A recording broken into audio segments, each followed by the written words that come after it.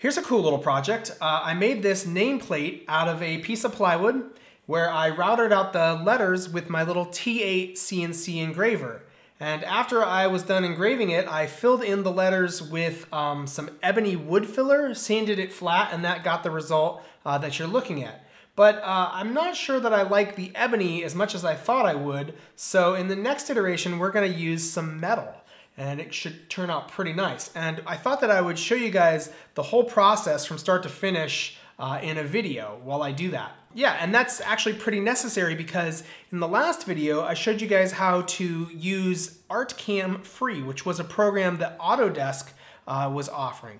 But since that video was released, Autodesk killed that program. It's really no big thing. That was a very hobbled program. They'd removed a lot of the functionality in an effort to get you to pay for the full version. So the freeware and actually open source software that we're going to use today is a plugin for Inkscape. So really all you need to do is install Inkscape and you should be on your way to getting some great results with your little router. Speaking of the first video, if by some weird circumstance you haven't already seen it, I will provide a link right here. Yeah, I think that's about all I have to cover here in this intro. So all I have to do now is prepare my stock piece of wood, and then we can start preparing the digital file, and after that we can cut.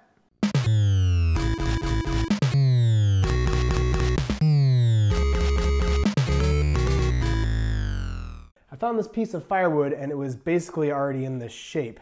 And I'm just using my little hand plane here to just sort of square it up. And then I've got to just get this front face nice and flat. Hondax.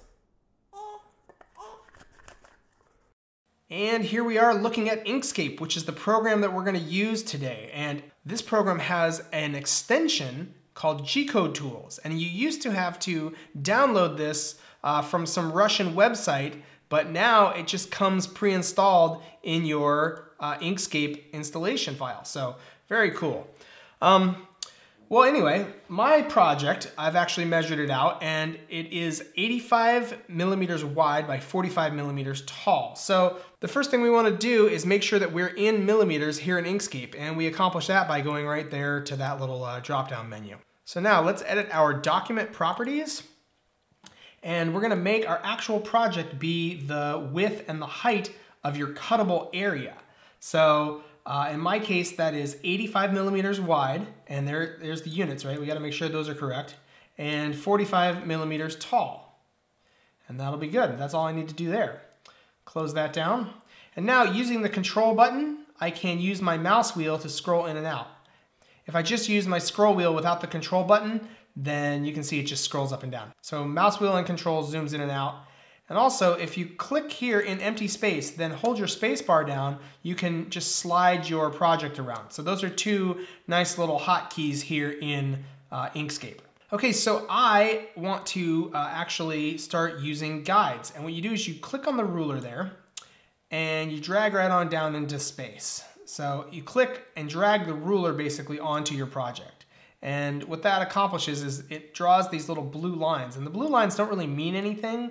They just, not like that. They just kind of, they're guides. You can snap to them, like the program, and you can turn the snap on and off if you want to. But so it is kind of nice to have them just for reference while you're making your file. So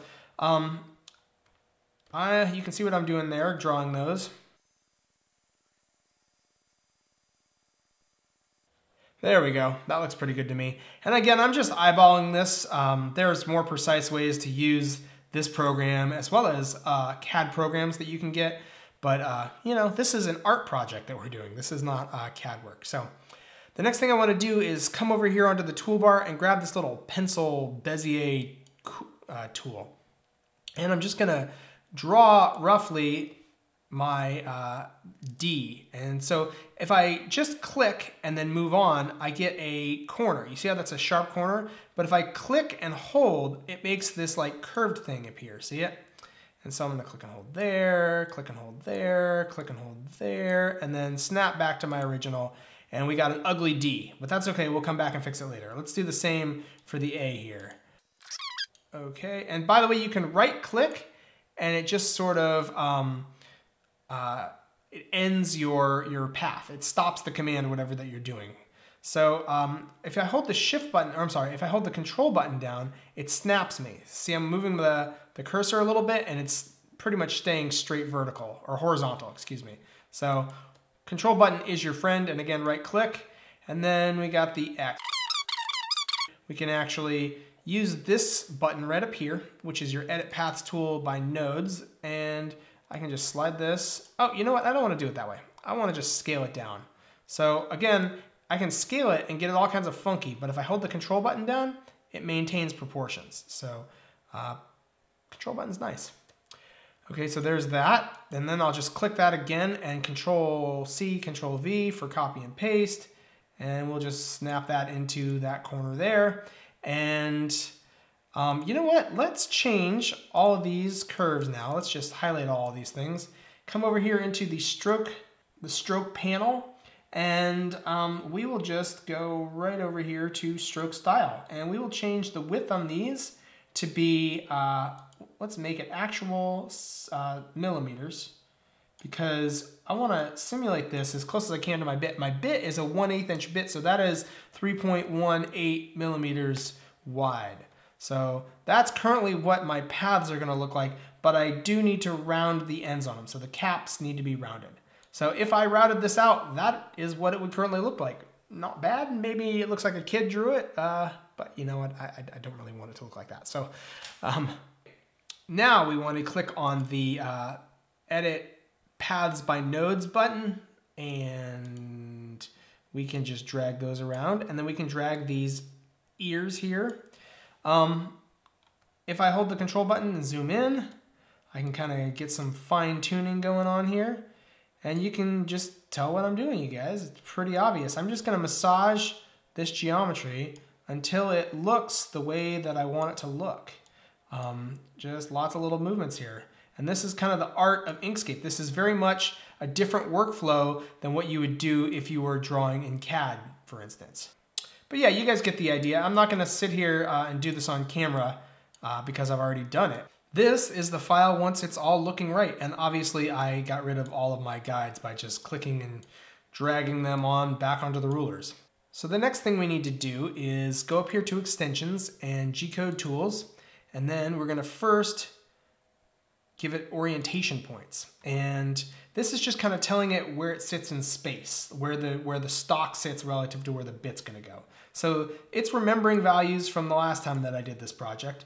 And you want these values. So the Z surface, that's the top of your stock, the surface that you're going to be cutting into, and that's always at 0. That's just a convention that we use in CNC routers and mills.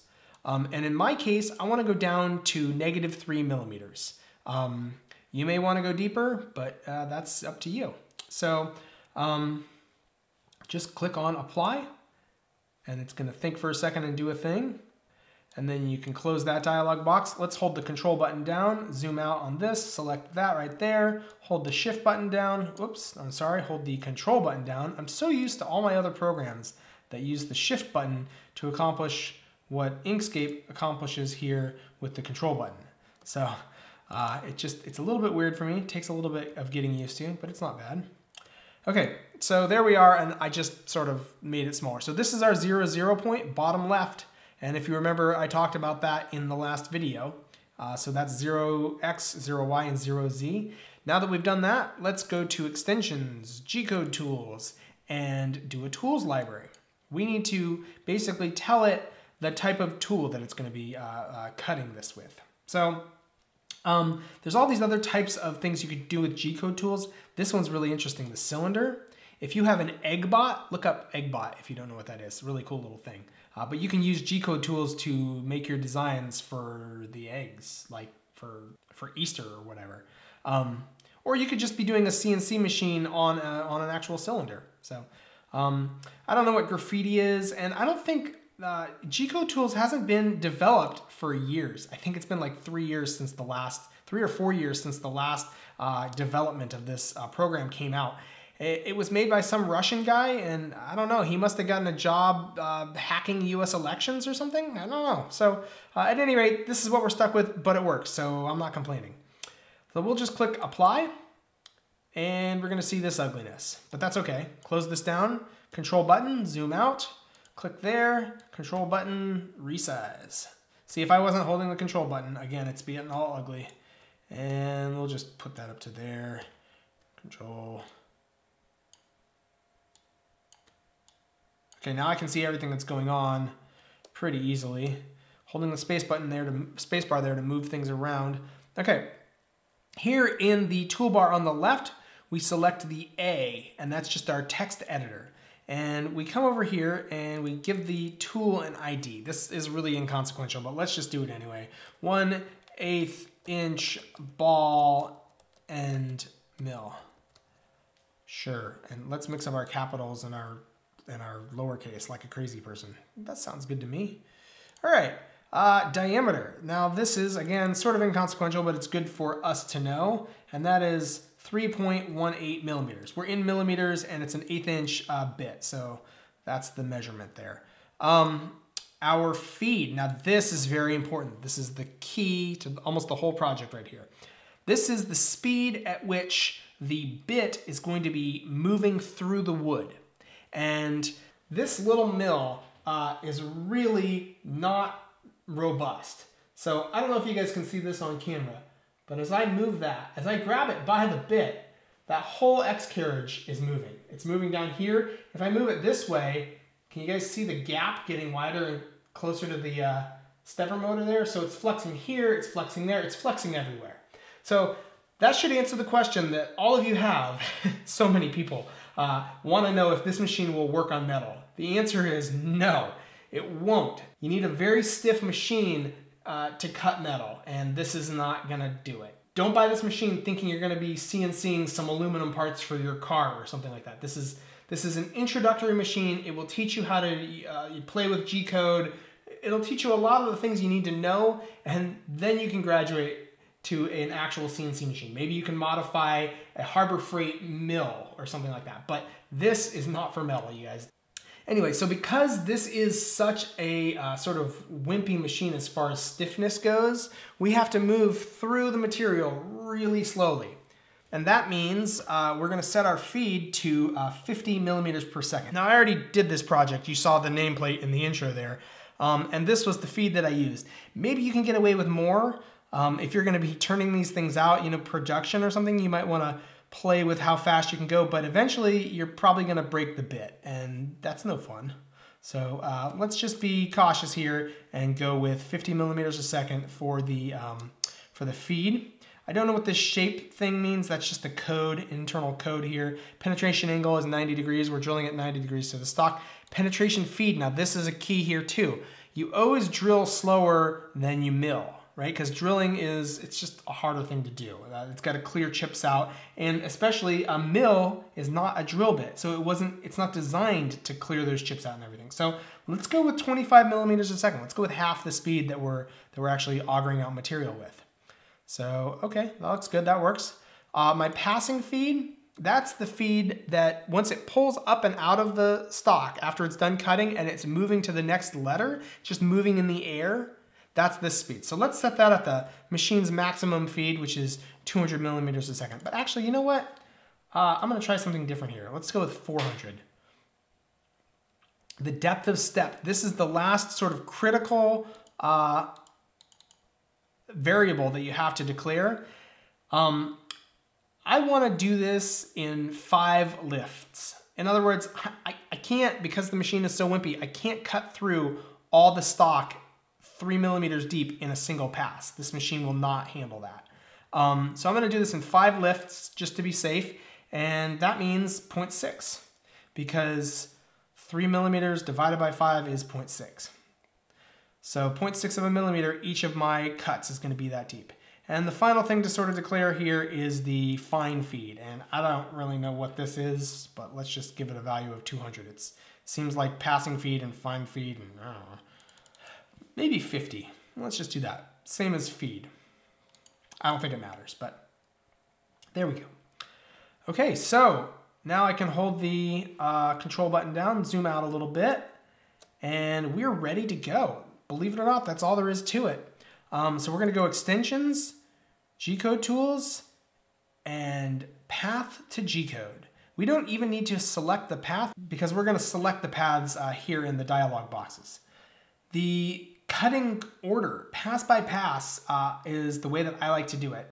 What this means is that the router bit is going to plunge into the stock 0.6 millimeters deep. So that's where the negative 0.6 value came from. Then it's going to cut out the D, the A, and the X at that negative 0.6 value before lifting up, going back to the D, and plunging down to 1.2 millimeters, cutting out all the letters there. And we'll do that at each depth pass until we're at the ultimate depth. So this is the pretty standard, typical way of milling things out, but it's not your only option. You can also do it, so subpath by subpath means that it's going to do each little section of each letter, and it's going to cut it to full depth in 5 passes, and then move on to the next little section of the letter. So for instance, it's going to cut the vertical bar here on the D all the way to depth, 5 passes. Then it's going to cut the little semicircle here, 5 passes down. Then it's going to cut this semicircle. You get the idea. So I like pass by pass. I'm going to stick with it. Depth function D, just leave that where it is. This all works. Options. So comment Gcode. Don't comment the Gcode. We're going to have to remove all comments anyway. We'll get to that.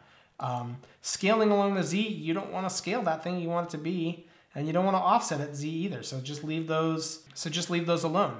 Now the key here is this select all paths if nothing is selected. So that's what we want to do there. And that's going to select the D and the A and the X without having to do it manually. Preferences here, let's just call this file dax.nc. Now .nc is your extension for Gcode. So just stick with that. And I'm going to save this to my desktop with a Z safe height for G moves over the blink. So what this means is this is the height above the stock that it's going to move in between letters. So 2 millimeters seems fine to me, but yeah, 2 millimeters seems good. And the units are in millimeters, that's key. Actually, everything on this screen is really important. Post-processor, none. And yeah, that looks good. So here's another interesting quirk to Gcode Tools. You have to go back to this tab, the path to Gcode, before you click apply. And when you click apply, it's going to generate our Gcode. So let's click that button right now. No paths are selected. Trying to work on all available paths. Okay. And now we can see that it has drawn in these funky colors, and that is the representation of the paths that the machine's going to take. So we can just close this down. And then what we need to do is open up that Gcode file in our text editor. Let me be the first to tell you guys that this next step we're about to do probably isn't necessary. We probably do not need to go and clean up the Gcode, but I had some problems with my Arduino, the brain box controlling my machine, and this seems to kind of help it. So basically it works like this. The Gcode that I was sending from Gcode Tools in Inkscape wasn't working. I was getting errors whenever I tried to cut those files. But when I would send files made by ArtCam or another Gcode generating program, I wouldn't have any problem. So where's the problem coming from? Let's take a look at the Gcode written by the other programs first to get an idea of what like good clean Gcode looks like. So this is some Gcode generated by PartCam, and we can see that there's one comment here at the beginning. A comment is in parentheses, and then it's just line after line. There's spaces, but it's pretty much line after line of just clean Gcode. No comments, no nothing else, just straight up Gcode. And if we look over here in ArtCam, we see it's no comment at all. It's just all line after line of Gcode. Now, this N20, N30, that's not a Gcode command, that's just a line number. So line number 20, line number 30, and then the Gcode starts here. So G40 is your first, well actually G91 is the first bit of Gcode. We can see that it's just very clean, right? And looking at the Gcode spit out by Gcode Tools in Inkscape, we see just tons of comments, and that's not good. So yeah, it can work, and in fact, I have gotten it to work using this exact file the way that it is.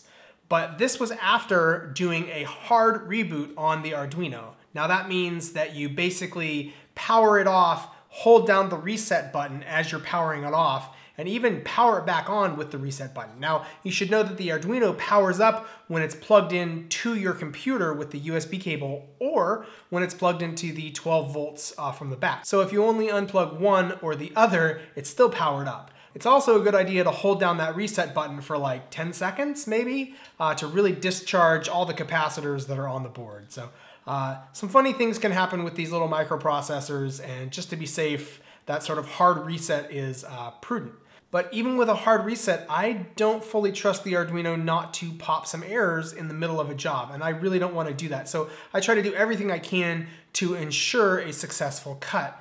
And that means that it's prudent to clean up the G-code so that there's an absolute minimum chance of tripping up the Arduino with some extraneous stuff in there, like comments.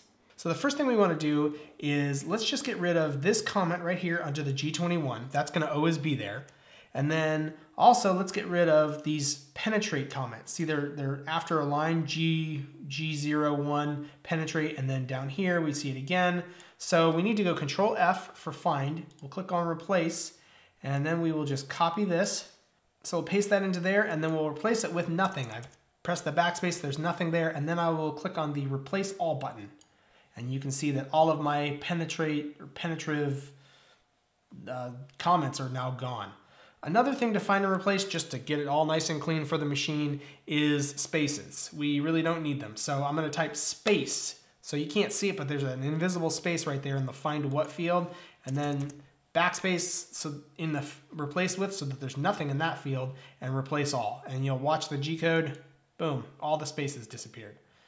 So now what we can do is actually we need to Control F, and we need to mark now. Right up here, there's this bookmark line.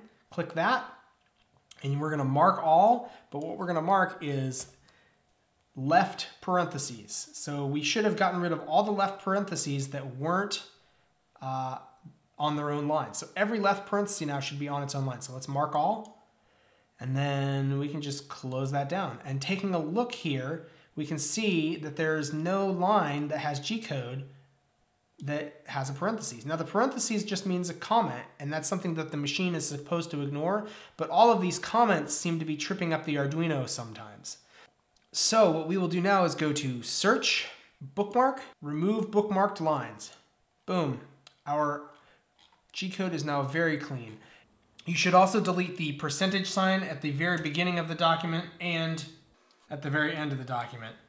And finally, add a G90 command here at the very top of the document. File, save. Hopefully, after doing all of that, your machine will not pop any errors or do any weird behaviors.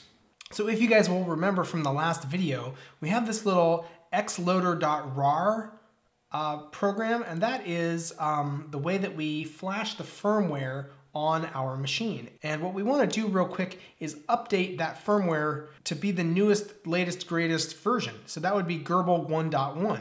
And what I've done is the hard work for you guys. So I went into Arduino and configured the machine. Primarily that means I got it running with a spindle that's either on or off. So there is no speed control on this spindle. And that's the major thing, but there's a few other little things that I did. So yeah, if you want a copy of this little hex file right here, check out the description down below. But for the sake of the video, let me just show you. We're just going to open that here in the xloader program, and we're going to select COM5 because that's what my router is connected to, and then we're just going to upload. Okay, so that is uploaded. Now we want to open Gerbil controller. So that's what we're looking at here, and our COM port once again is COM5, baud rate is 115200, and just click on open. Before you guys get started, you'll need to change 4 lines here. So the first is $3 equals 4, and that will change the machine to be in the correct directions, X, Y, and Z. Press enter. And then you will need to change $100, $101, and $102 to be 800. So that's 800 steps per millimeter. So after you've done all that, you can $, enter, and see the new configuration codes pop up. And you can just double check to make sure that they all match with what you're seeing here on my screen. Now the key tell between Gerbil 0.9 and Gerbil 1.1 is Gerbil 0.9 had a $14, whereas Gerbil 1.1 has removed the $14 configuration point. Okay, so we are connected and we should be ready to go. Let's give this thing a feed rate. So that's G0 F700. If we set our step size to 10, that would be 10 millimeters. And let's just click on this button right here. And we see it moves. So pretty cool. Move it back, move it up in the Y, move it down in the Y, move it down in the Z. Whoa, collided with the material a little bit there. Move it up in the Z. That's because I'm moving 10 millimeters, which is a lot. So the final thing to check here is I need to plug in my spindle. I keep it unplugged here just because I don't really want that running here in a second, but I'll just click this little spindle on, and you can see it clicks it on and off. So we can see that the machine, I have actually plugged in both wires to the motor. Now you could just unplug one of those wires and that way the motor would not turn on. But the other option is around back here, you can just unplug the 24 volt feed because the 24 volts feeds the motor. So we don't want to run the motor right now. We're just going to do a test run. We're going to do a dry run, an air cut up above the stock. So here in Gerbil Controller, we're going to choose File. So wherever you saved your file, open that file. And now we can see the geometry, and hopefully it's that same old clean geometry. Now, if we get an error, like I said, we just have to unplug everything except the 12 volts, hold down that reset button, unplug the 12 volts, let off the reset button, and everything should be copacetic. But I've just done that, so I think this is going to run just fine. Let's give it a try. The first thing we need to do is click this 0 position button. So the bit, you can see it's pretty close to 0, 0 there. And we're just going to click the 0. It tells the machine it's at 0, 0. So I'm going to begin this file, and I'm actually going to let it run through all the letters one time at a single depth pass. That's going to be 0.6 millimeters down into the stock. But that's going to be 0.6 millimeters below its current height, which is up in the air. So we will be okay. So let's begin.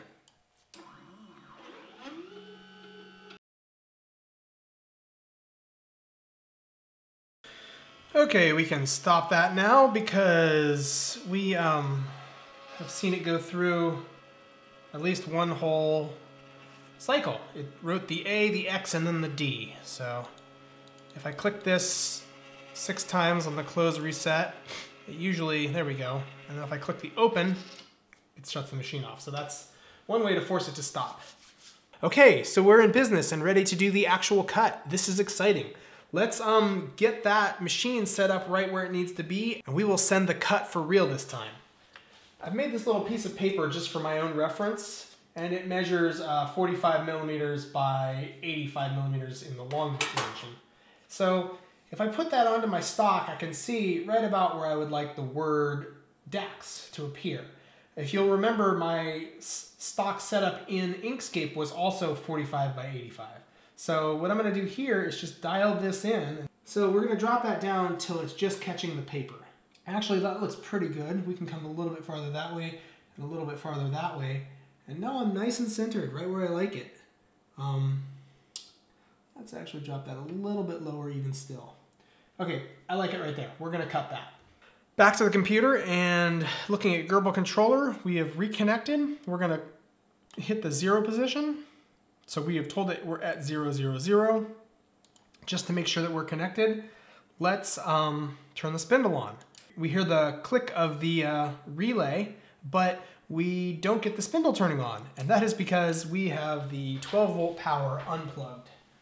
So we'll just plug this in right here. And now, when we turn the spindle on, we're good to go. So we're not messing around. We're doing this for real this time. I won't get a second chance with this stock because I don't have much actual wood to play with. The majority of it is bark, and so if I have a mistake here, then I'm SOL. So here we go. Let's press the begin button.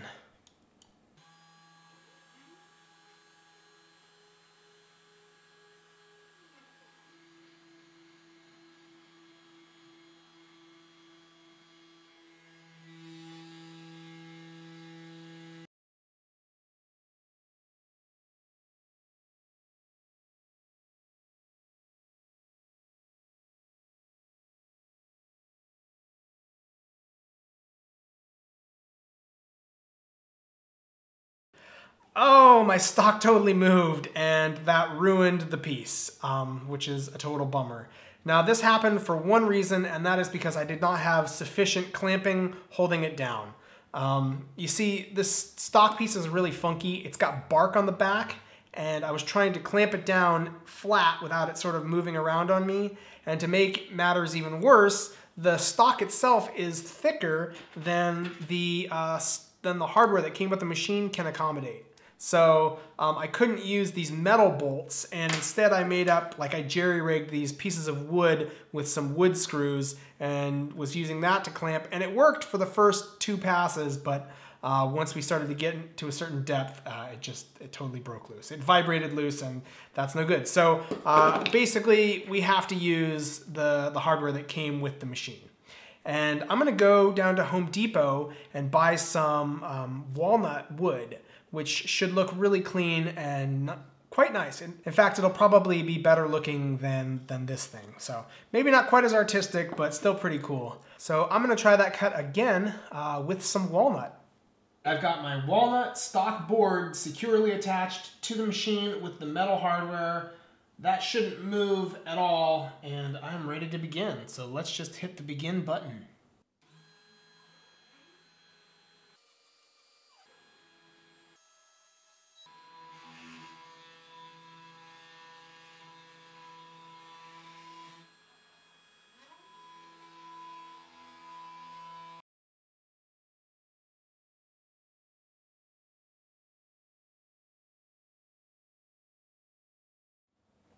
And we're done. How cool is this? So the metal hardware definitely did its job and kept this walnut block securely in place. And we're ready to do the next step of the project, which is to inlay the metal in the grooves left behind by this router. So let's just carefully remove this project and save that sawdust because we might need it. And then we'll start with the inlay process. Out in the garage, I'm doing the metal inlay. So I got this 6-gauge copper wire, and you can buy it at Home Depot or Lowe's just by the foot. It's like 30 cents a foot. But yeah, 6-gauge means it measures 3.35 or so in the diameter. Well, our slots made by the router bit, which was a 1/8 inch router bit, measure 3.18 millimeters across. So this wire is just a little bit bigger than the slot, which is exactly what we want. So I've just been using these hand tools to do the inlay here. And it starts off with simply just cutting off a length of the wire. And then on the file here, I just round over that end. And it takes a little bit of work, but eventually you get a nice blunty end that sort of matches the radius of the wire itself. I have this great hand tool called a Kinepex, and it's kind of a cross between pliers and a crescent wrench, but it works really well for straightening metal out because it has a parallel motion to the jaws. So that's what I do after I get my wire all nice and round on one end. Straighten it out, line it up with my hole there, and I kind of go right to the edge of the hole. A little bit proud even. Better to be too long than too short. You can always shave off more with the file. So now I've got these jeweler's pliers, and those just work really well for bending wire. That's what they're designed to do. So I'll just bend the wire a little bit and then test fit it. See where I need to bend it some more. It's just sort of a trial and error, test fit by test fit. Let me tell you guys, that D took me a little bit of time to get it completed, but it came out really good. So I'm sure the A here won't be too much of a challenge. And that is a good fit, so that will work out just fine. And in order to get it in there, I've just been using this plastic mallet.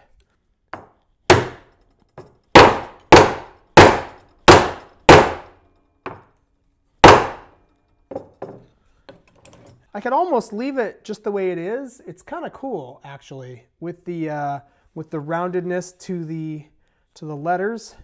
But there's some scratches from working the wire into shape, and there's this seam right here on the D that I don't really like. So we're actually going to bring it down to where it's flush with the wood. And we're going to do that using a file.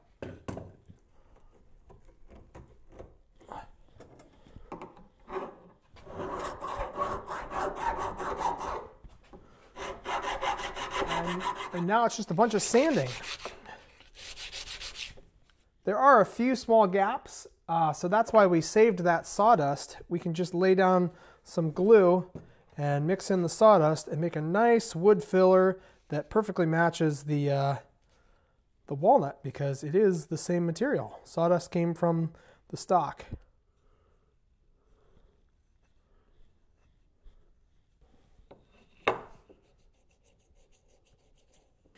And here it is, all cut to size, shaped, and sanded up to 500 grit. So all I have left to do is to coat it with a nice application of some polyurethane finish. And I'll give you guys the glamour shot of that at the very end of this video. So yeah, what do you think, Dax? Pretty cool? I think he likes it. So the customer approves, and that's a good thing. All right, well, hey, this is YouTube. Click all the good buttons. If you haven't rang that bell already, do that, because I've got some good videos coming up, and it would be a shame if you missed them. All right, thanks for watching. See you next time.